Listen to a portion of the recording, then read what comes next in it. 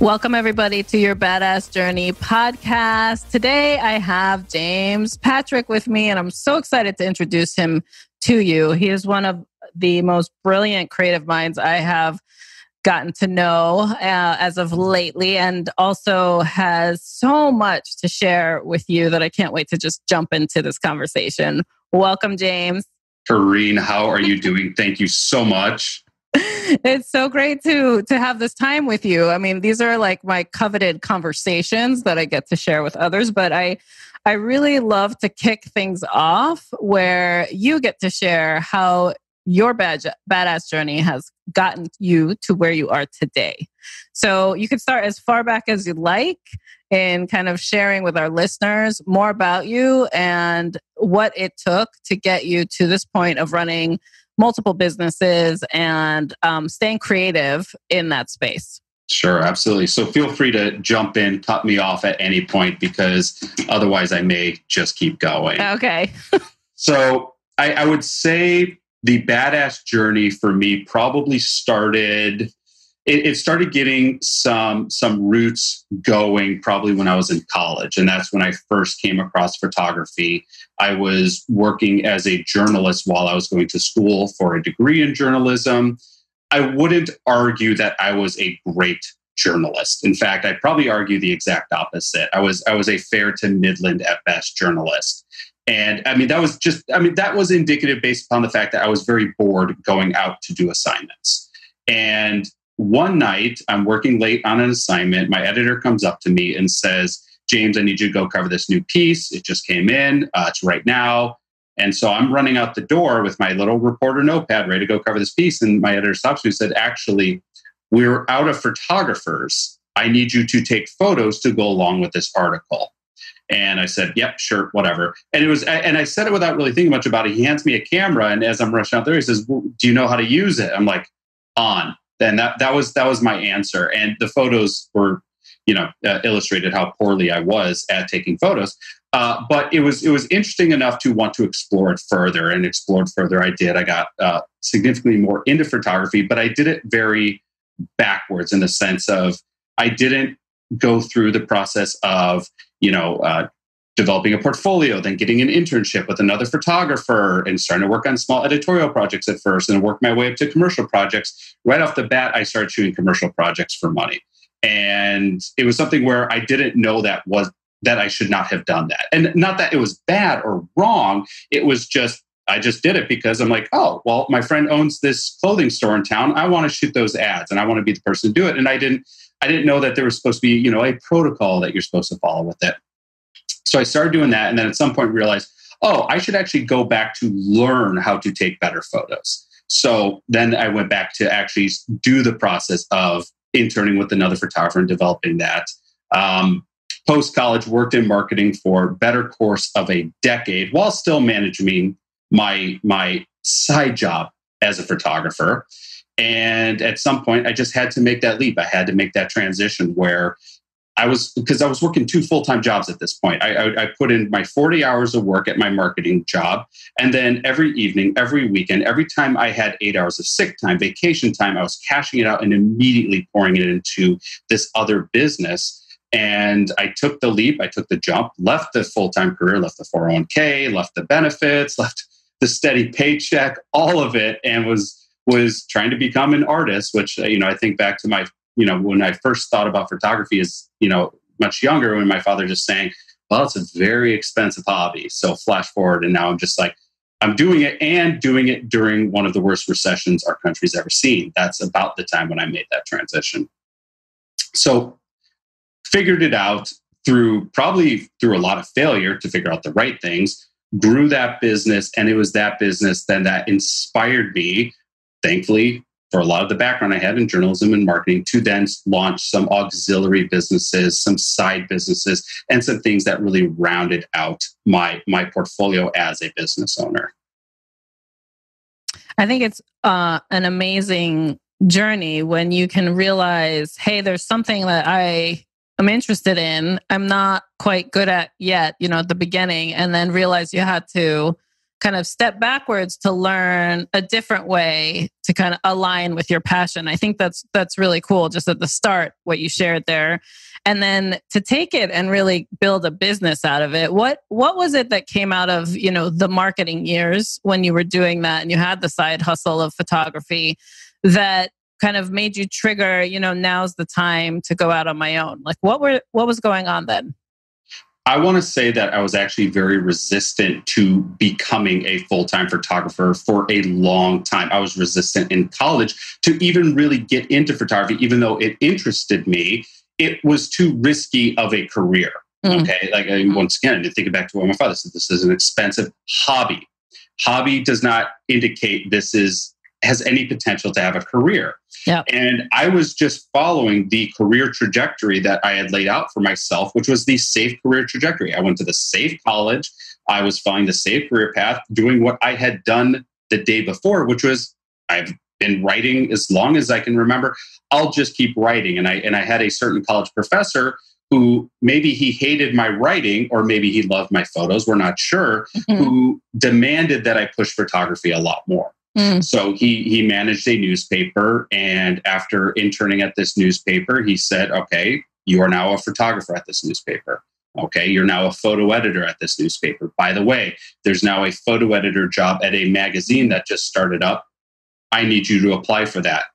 And it was doing that which kind of made me realize that, oh, okay, this is something I could actually do as a side business. Right. Once again, not fully seeing that this could be a real thing. And marketing was a safe lateral move from working in journalism. It's still communicating, it's still storytelling, it's still all the principles that I would learn as a writer, as a journalist, but in a different context. So that was a smooth transition into marketing, worked in marketing. And I'm so glad I had that job because I learned a tremendous amount about proactive work, about lead tracking, about client relationships, about managing clients, about managing accounts and managing projects, working in a team setting, about how to lose and how to lose gracefully. Yeah. Learned a lot of these lessons, which I was then able to apply to my photography business. But at some point, I just felt that calling, like this is something I can't not do.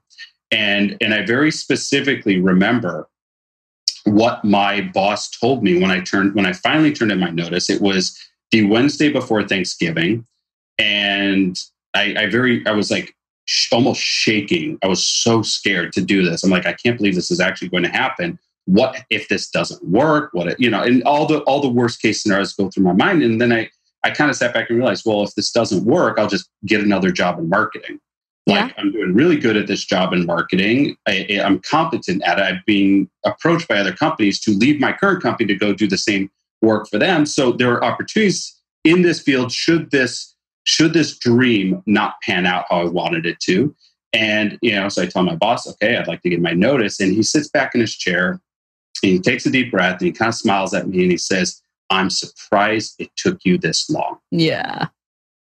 That's a great encouragement, to say that they saw your talent as well. That's where you belong. I've gone through phases of that myself. And the first time I had to jump big and let go of full time to pursue, certain life goals, I told myself I could always be where I am today. Similar to where you're saying to yourself, I could always get another marketing gig. Mm-hmm. Like I have a little bit of mastery in this area. And if not, I can at least find something to pay the bills, if XYZ that I really want didn't work out. And it would give me that same sense of empowerment to say, I have faith in my skill set, but now it's time to stretch myself and go towards what it is that I really am passionate about, that I really want, and step into it. And also doing it as a side hustle for a while is important too when you're trying to test out a new skill set. So how was it when you actually were working full time and managing this side hustle, from a time management standpoint? Did you find a good integration there? Or did you feel like it was competing with each other and that also helped with making the decision to go all in? Well, it's funny because some might say that I was forcing myself from one to the other.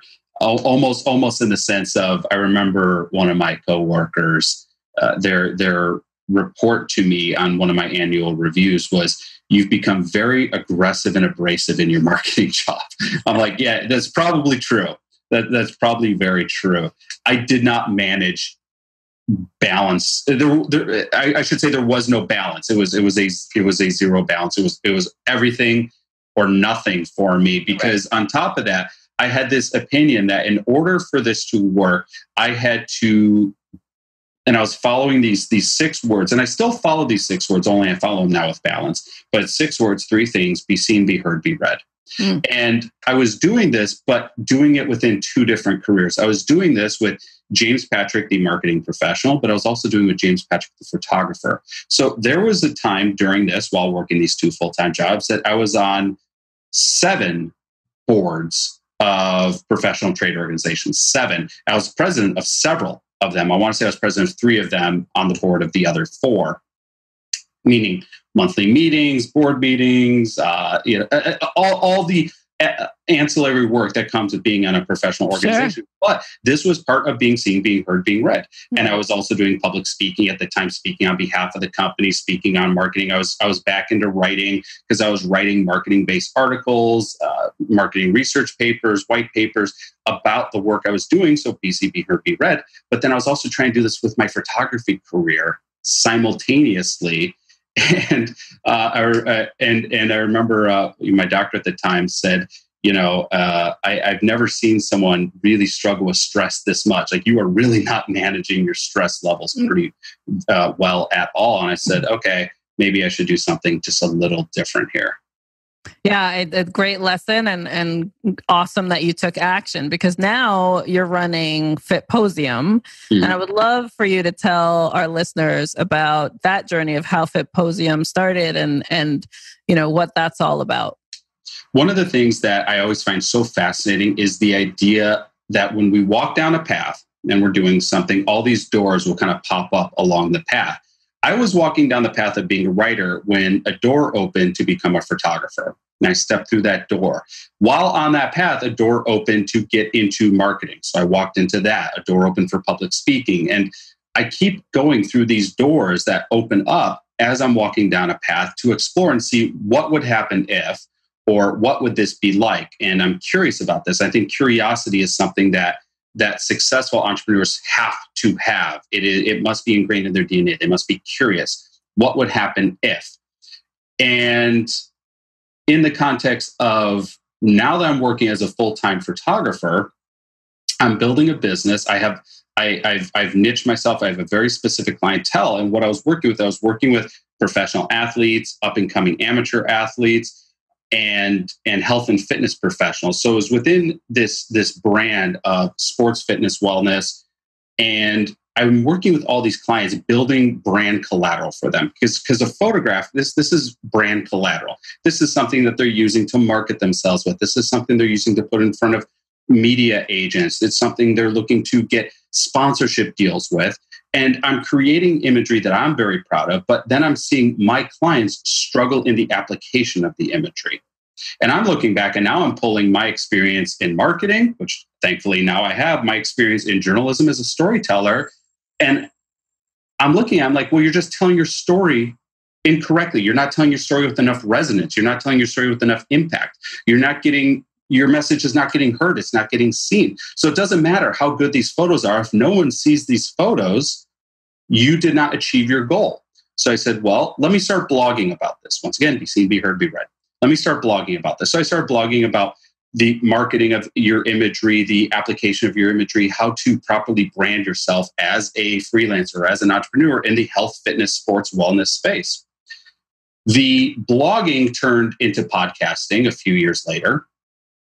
And I was kind of churning this, and then I would turn that into ebooks for a while. And then I started doing public speaking at different conferences for health and fitness professionals, personal trainers, fitness talents, speaking about the marketing of their brands. But the one thing that was missing out of all, because I hadn't really monetized any of that. This was just sharing information. There was no monetization behind it. The one thing that kind of shifted it was my desire to form a community around it.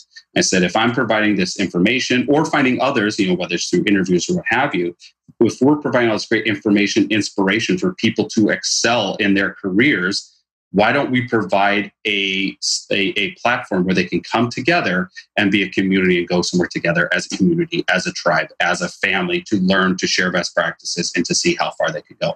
That was the birth of the Conference Fitposium. It was, let's bring people together, let's share these insights, and let's see how far people can level up.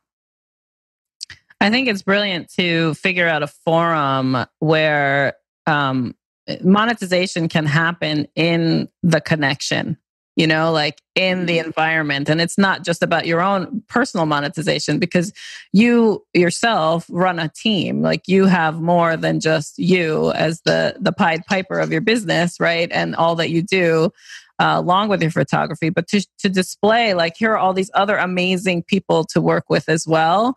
And this is how, when you leverage the community, you can grow together, which is really cool in the Fitposium space. And that also translates in the book that you wrote and launched as well, like the actual tips and tools and how to build your business and market and, just get past obstacles.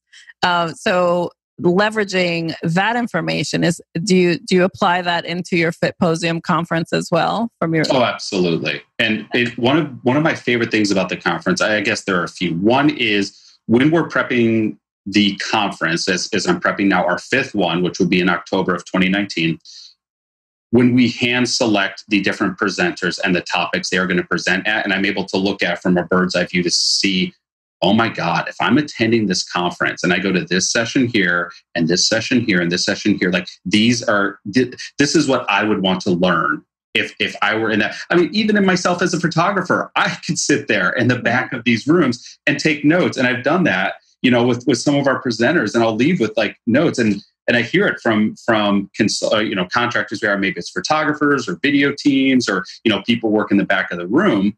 And then, we'll kind of debrief at the end of the day. I said, okay, how did all the sessions go? Like, oh my God, I took so many notes. I'm like, oh, my own team is taking notes. This is brilliant. I love that. Yeah.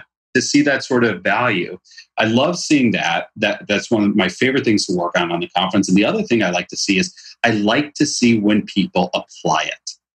Because what is the point of going to a conference, getting all this information to not do anything with it? Yes. Or the person who is the forever student, like, sitting, you can't see on the video, but like what I'm facing two big bookshelves filled with, 500 different marketing books. Right. Okay. And I've read the lion's share of them. What is the point of buying these books, reading these books, if I'm not going to then take action and start to apply these lessons? So I love to see when our attendees start to take action, start to do things, and you start to see them get that momentum. And one of the coolest things is, a lot of our presenters every year at this conference are people who've attended the conference before. Oh, that's beautiful. They've grown their business, and now they can teach everything that they learned.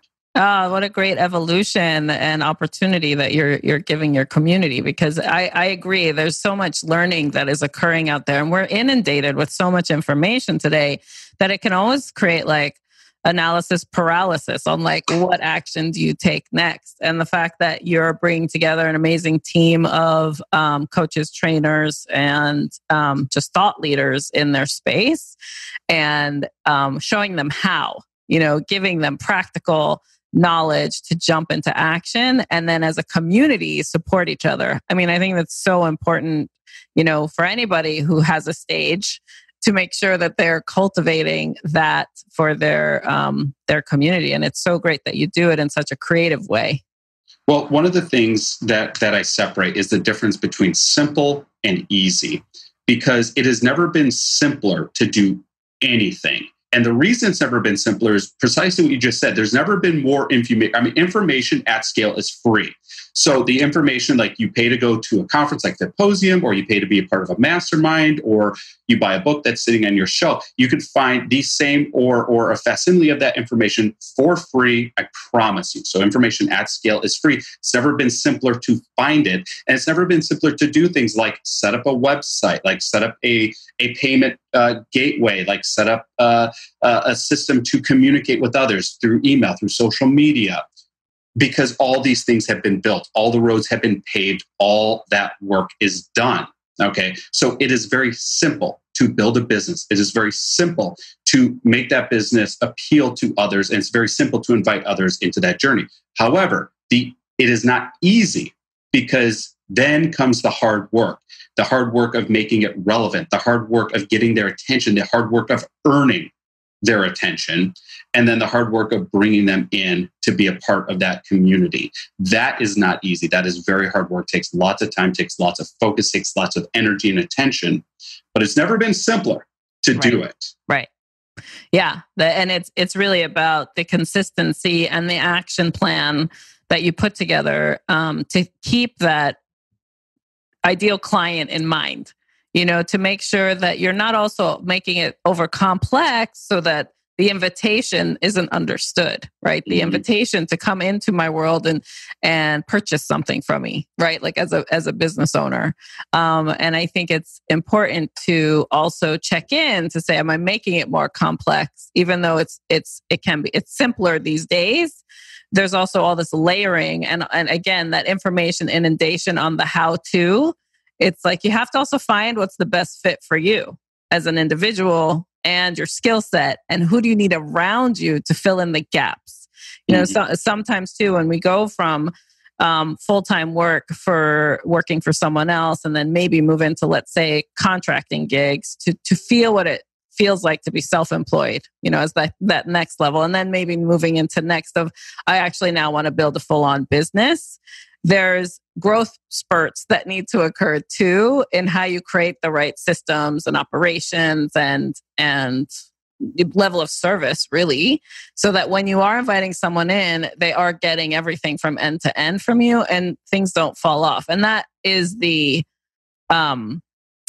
not so easy part. It has its own complexity, but I think with practice, understanding, and mentorship and coaching and just connection, right? You can build that up as well.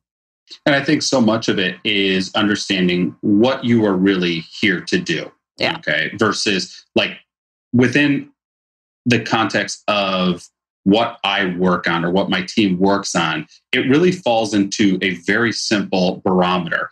And anytime we're faced with an opportunity, we have to contrast it against this barometer. And the barometer is this, and this is for our company, is we create art and opportunity for others. So art to me that's my photo work, that's my podcasting, that's my writing, that's the information that I could share with people. That's storytelling. That's when I get up on stage and I give a discussion. Okay, that is creating art. The other is creating opportunity. It's what you do with the art. So the opportunity to take it, to leverage it, to build it, to market it, to grow with it. So anything that we're faced with, we have to contrast against that. Is this creating art or is this creating opportunity for others? And if the answer is no, we know that is not where our focus needs to go. That's great. However, if we're faced with something, does it create art and opportunity for this? Yes. Then it's like, okay, how does this now fit into what we are doing right now? And how can we, zoom out, turn the micro into a macro? How can we zoom out and really look at this and build this into what we're offering our clients? What would you say to somebody who's feeling a little bit challenged on steps to take and how best to creatively connect to display who they are, out and now that in this digital landscape that we're in, it feels so competitive to be seen, and I know you help a lot of people navigate that, like you did with the athletes and in the fitness arena that you've worked with. So I'm curious what advice you give folks when they want to start telling their story and how best to do that in this digital space. So I think the number one currency that we have right now is attention, because it is so easy to be ignored. And there is a chasm between having a social media post or an email that you send out or a YouTube video that you post that people cannot wait to look at, to consume, to download, to read through, versus the email that gets put in the trash or worse yet, into the spam, versus the door that gets closed on your face, versus the phone that gets hung up on you. And is this what I want to see? Okay, so if we were to look at social media specifically, When I'm on Instagram, I am not holding a credit card. And when I'm on Facebook, I am not there to shop. I'm there to see things that entertain me, inspire me, or inform me. One of those three things. Okay. So when I choose to follow someone, they have to be providing me one, two, or all three of those things: information, inspiration, entertainment. And once they stray from that, once it's not informational, entertaining, or inspirational, then I lose that connection with them. I lose that trust with them. So if all you're using your social media for is a promotion of yourself and your services, it makes it truly hard for me as an audience member to even begin to connect with you. Okay. Right. So from there, it's knowing what your channel is there for. It's there to be of service to someone else. So that's knowing who you are. That's knowing what you're there to do. That's knowing your messaging. That's knowing who your audience is, so that you can create and you can tailor content for your audience. Because we are all in the publishing business now. We are all publishers. I mean, you, Kareen, with your podcast has to hit upon what your audience needs from your show. It has to deliver that. And yours covers all three. I'm sure yours is entertaining, and we know it's inspirational. We know it's informational. And so when people subscribe to your podcast, that's what they're there for. And to put this in the context of when someone decides to purchase from you. Okay. So if we were to look at this from expanding the timeline, I can't tell you the number of people who hire me who say the following: I have been following your work for years. Okay. Now, the 4 years is the important part, because I don't think we pay attention enough to that. 4 years. That means, and this is the first time I've ever talked to them. This is the first time I've ever even heard from them. But yet they followed me 4 years. So 4 years, they've looked at the content I put out, whether it's social media, podcasting, I mean, whatever it is, whatever your modes are, they followed it 4 years before they made the choice to contact me for a project, before they made the choice to hire me. So they've had to go through this entire path before they've ever decided that, yes, this is the person I want to work with. And we do ourselves a disservice when we think that, I'm going to go on Instagram today, I'm going to post something, and I'm going to sell X amount of my services. Right. Like when my book came out, of course I talked about my book. Of course I'm going to talk about it. But it was one thing in a sea of providing great content and value. Right. So myself as a photographer, if all I were to post on my social media were my work, every single day I was posting my work and only my work, I'm doing myself a disservice, because I don't allow people to get to know me. Right. I don't allow people to get to understand the business behind what I'm doing, the reasons behind what I'm doing, my thought process. So if you were to go through my feed over the last year, I'm going to be incorporating like some things about my personal life, right? Because I want there to be a face behind the brand. So for people to get seen, once again, it's knowing who you are, what you do, who it's for, right? What they want to see, delivering them that content. Also, it's realizing that this is not a numbers game. Right. Right. I can't tell you the number of times people will tout their social media following as if it means anything at all. Right. I don't care. And I don't know many people who do care. And I laugh at all the people who spent an atrocious amount of time and or money to build a MySpace following, because I'm sorry, where's it gotten you now? And or look at the people most recently who've invested so much into a massive Facebook page following. What is the engagement like now? Right. Okay. It's not going so well. So where can you find your, as Kevin Kelly writes, your true fans? Where can you find those true fans? How can you best communicate them? And how can you best invite them to be a member in this journey?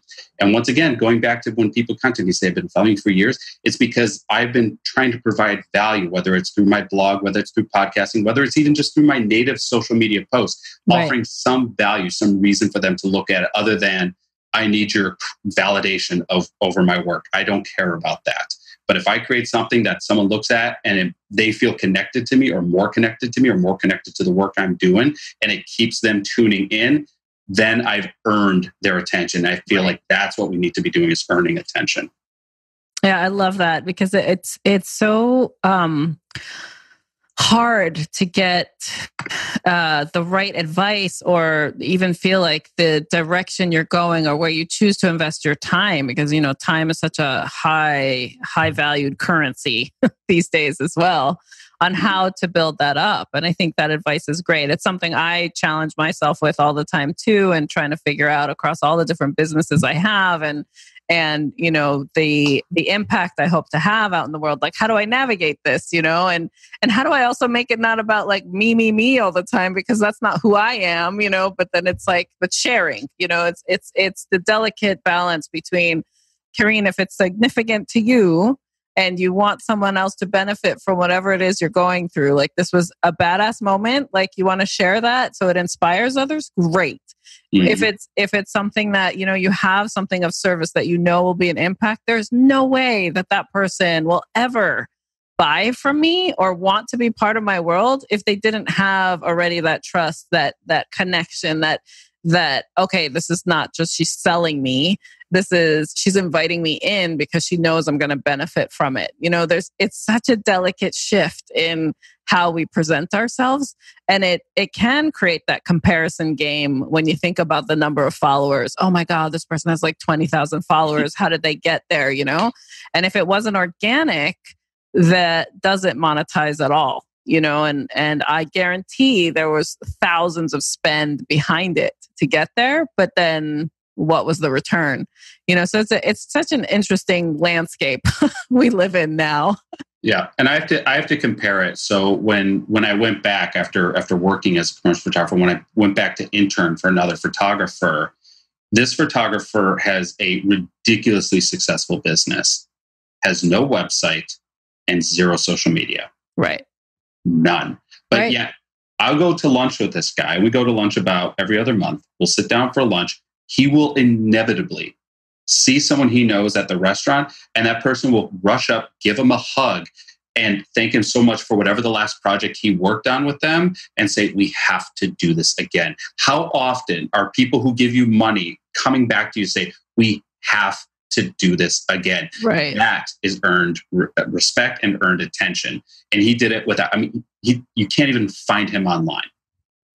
I love it because it is relational. When you do a financial exchange, is establishing a relationship, mm-hmm. And I think like if we don't put that value behind that exchange of monetary gain either way for return on investment, and it should be kind of, it's almost like a coveted experience in this day and age when you can accomplish that offline, using my quotation hands, like, because it is the way I built my whole business. It wasn't because of online leads. It was because of relational connection and trust and showing up and, cultivating that, the goals of the strategy of that individual or that company, making it happen and being asked to do it over and over and over again, which you might not see, in the digital storytelling of my business growth. So I love that you bring that up because it is, the offline interaction is so important too.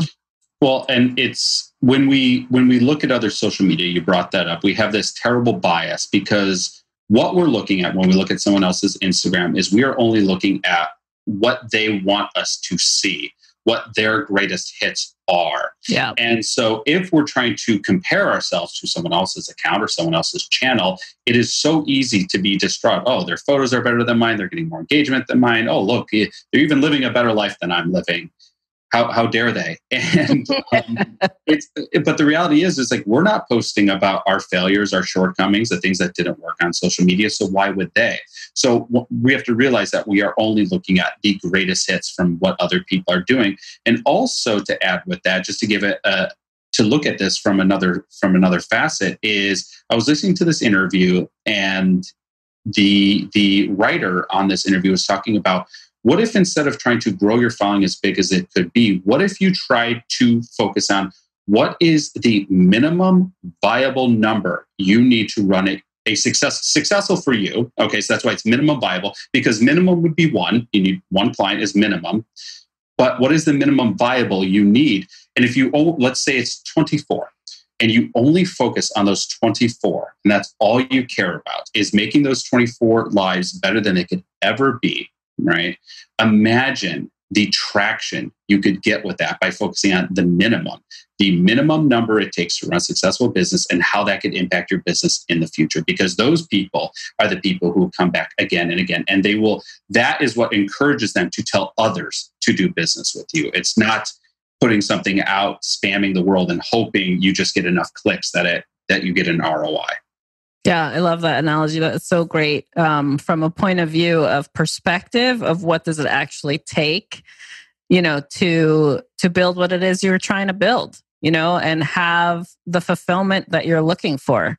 I think there's also a lot of depression that is occurring today from that chase of thinking, like you said, all the latest and greatest of someone's life. That's the only thing that's being posted, right? Mm-hmm. And then that comparison shows up, as you're watching it. And then it can cause a lot of depression in folks, because then they're not going and living. They're just watching other people's lives.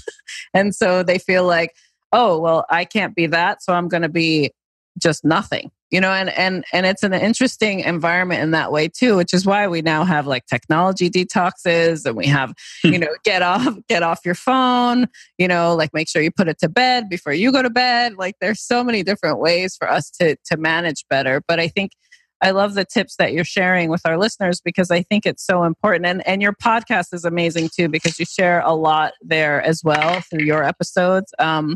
And so we'll definitely put your podcast and your site and everything in our show notes. But thank you. I think that you always add a great perspective for the creative mind, those building creative businesses, and how to think about it.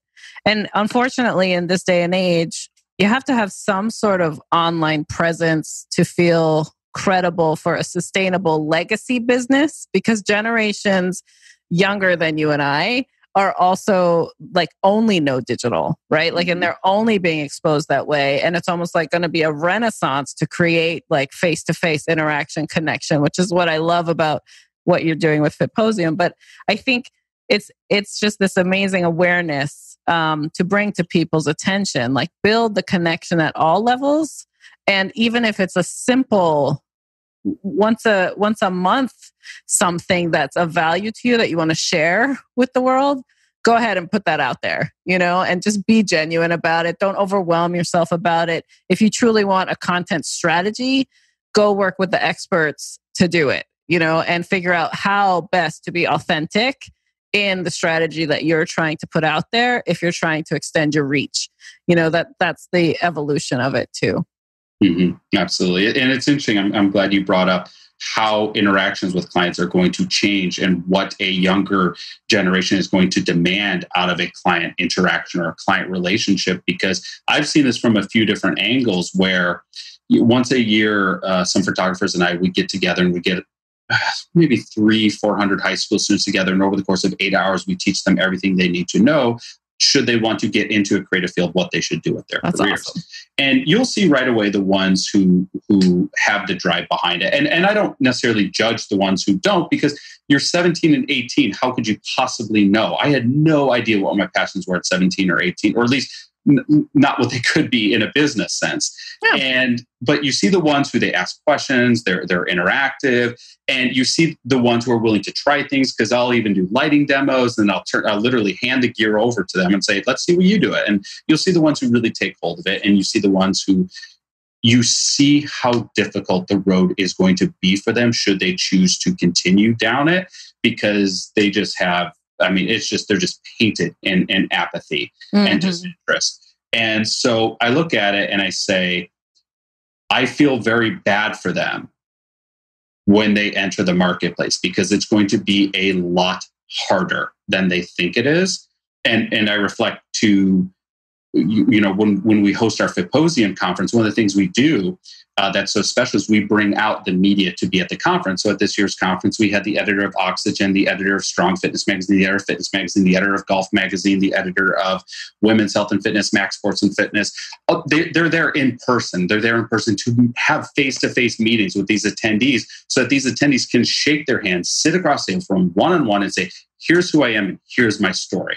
You will not get that anywhere else in the world. I mean, you have to travel around the world to beg for these one-on-one meetings.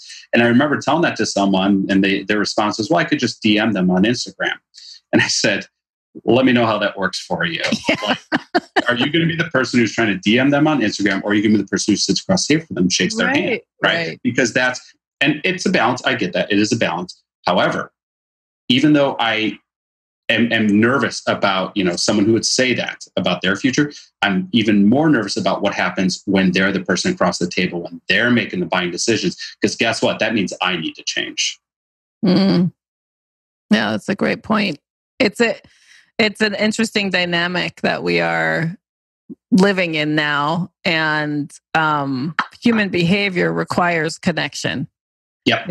And I think it's right. It's true. Like, what is going to be the kind of purchasing behavior of the future? And personally, I think without the true connection, they'll just be very small, trivial interactions. And that's not enough for us to for most, I guess. It wouldn't be enough for me. I'll just speak on my own behalf. Mm-hmm. I like to run deep. I like to connect, and I like to grow together, and it takes human interaction for that to happen, as well as just like a consistency of it, for me, to feel fulfilled. I think here's the energy behind that, which goes back to one of your earlier questions to kind of take that full circle, is the individuals you are trying to reach.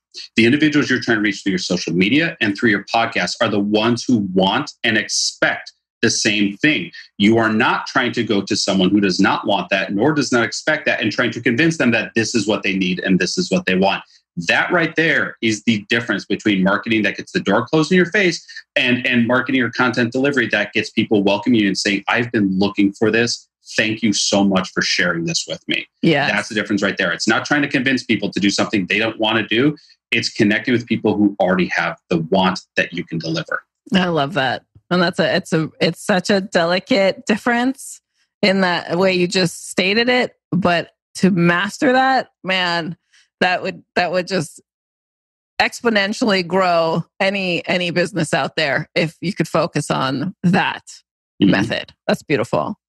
If you think about, where you are today and what you're trying to accomplish next, and then fast forward into like a future version of yourself, let's say it's, 10 years from now, what do you hope that version of you would say about your curiosity and what you're going after today? It's such a beautiful question, because we all make the mistake of not looking ahead far enough, or not looking ahead enough with specificity. We have general thoughts and ideas of, oh, it would be nice if, right? And I've also been guilty of setting milestones that I will blow past and never take the second to have the perspective to realize, look what just happened. Okay. And that is something that can actually build a lot of stress in being an entrepreneur, because let's just say, for example, you're brand new, you're starting off your business, and your first goal is, I want to break 6 figures. Okay. So you set a goal. I want to break 6 figures, which is what I did when I launched my photography business. I left my marketing job. I said, I want to launch a 6-figure photography business. And I loosely said, maybe I'll do it in 5 years. I did it in the first year. Yeah. And then I said, oh, okay.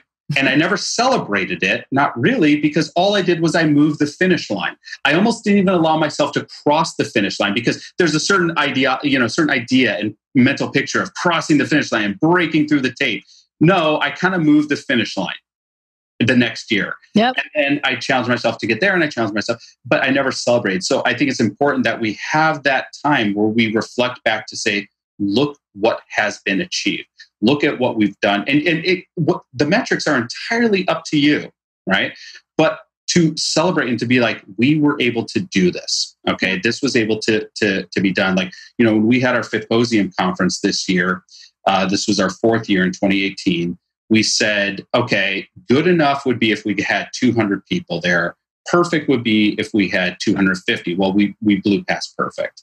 And afterwards, I sat down with the team and said, look at that. we blew past perfect. And I said, that needs to be celebrated because that is 200.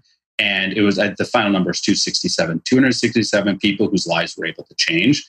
That's important. Okay. And we need to celebrate that. We need to realize the importance of that. So to get back to your question, when I expand the timeline long enough, it is a life that I've created for myself and for my family, where I'm able to celebrate being an entrepreneur while being able to work as a freelancer when I choose to work as a freelancer. And the reason I say that entrepreneur versus freelancer is because there's a difference. When I'm a photographer, I'm a freelancer. The only time I'm making money is if I'm out taking photos. Okay. And if I'm sick or if I can't make it or if, whatever, I will not make that money. Okay. So my entire work as a freelancer, I can only increase revenue doing one of two things. One is get more clients.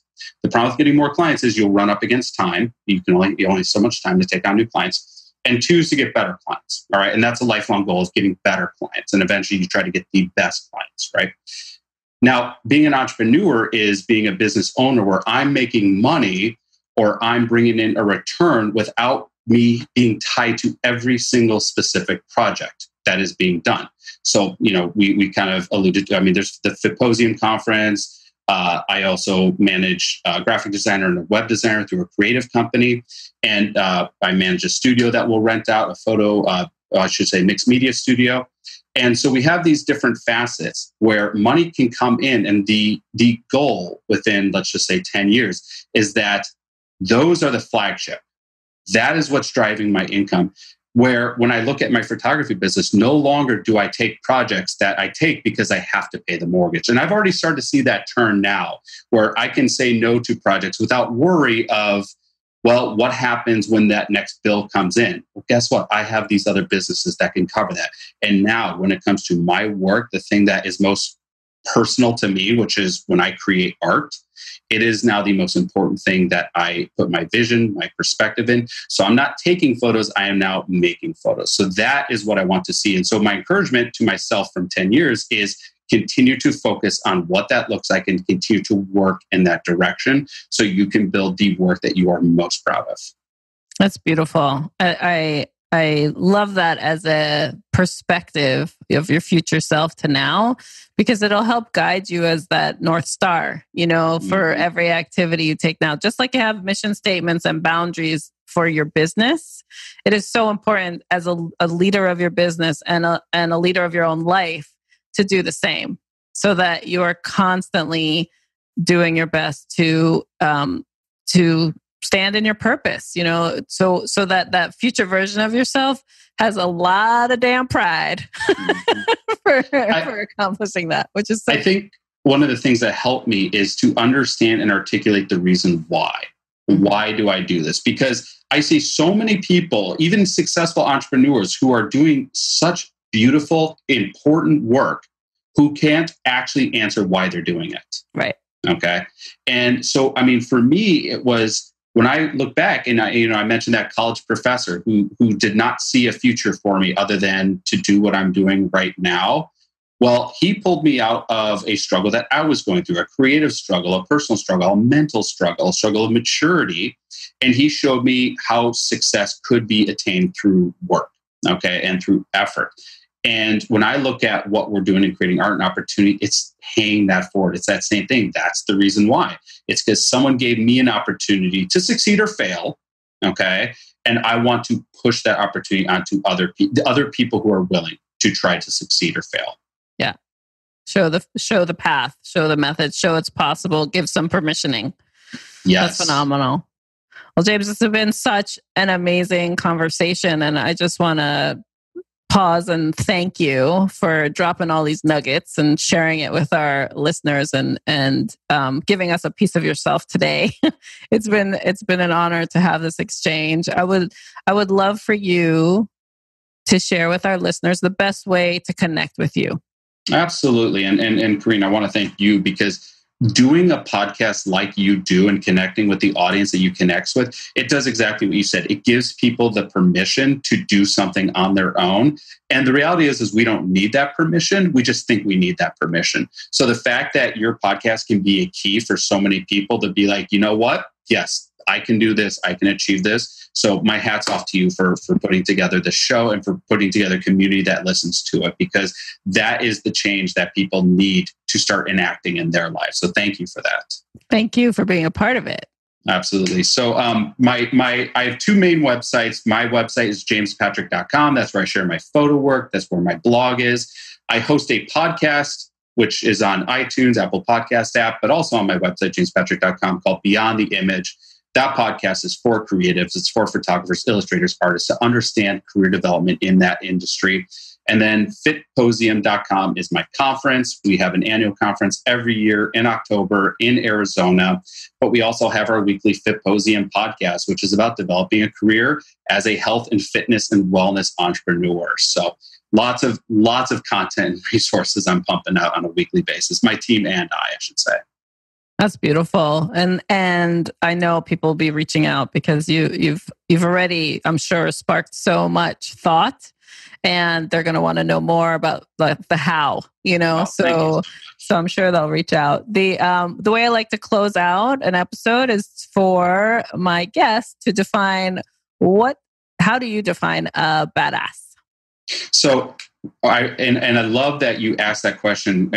Before we were going into this interview, I filled out that form and I had typed the most beautiful, eloquent response, and I was so proud of myself for that. However, I am plagued with a bad memory, so of course I don't remember what I wrote. But let me tell you what the essence of being a badass means to me at this moment in time is, and I'm going to kind of continue off of what we were just talking about. The badass is the person who does not wait for permission to do the work that they want to do, does not make excuses, is willing to be held accountable. I can't tell you the number of people. We hired a photographer to photograph our Fitposium conference, and they ended up hiring me to help consult them to grow their photo business. And, we're having this conversation. I said, so tell me a little about who you are, what you want to do. And they said, well, I'm trying to, be a photographer. I said, stop right there. That is not owning what you do. The number of people who say, it would be nice to, it would be great if, I would love a future when. Own what you do. Be held accountable for what you do. Don't be afraid to say, this is who I am. This is what I do. This is what I want to be held accountable for. To me, anytime I talk to someone who doesn't just share an idea with me, who shares, here's what I'm doing right now. This is actually happening to me. That is a badass. And that person always gets my respect. Yeah, that's beautiful. I love that definition. And I really appreciate you sharing that, because it is important to realize the only permissioning does come from yourself to step into who you're meant to be. And sometimes it's just a story in our heads that we have to unlearn to take that first badass step forward to what it is and who it is we want to be. Absolutely. So thank you so much again for joining me today, James. It's been amazing speaking with you. And of course, I know it's one of many more conversations to come. I really appreciate your time. Thank you so much, Kareen.